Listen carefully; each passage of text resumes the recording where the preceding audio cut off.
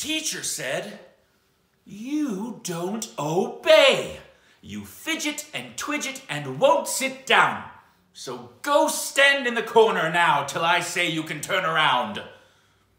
So there I stood till it got dark without a whimper or a tear, till everybody else went home. I guess that she forgot me here, and that was Friday, so I stayed all through the weekend, being good. And Monday was the first day of summer vacation, so I stood through hot July and sticky August trying to obey her rule. Stood right there until September, when, yikes, they closed down the school. Boarded up the doors and windows, moved to a new one way across town.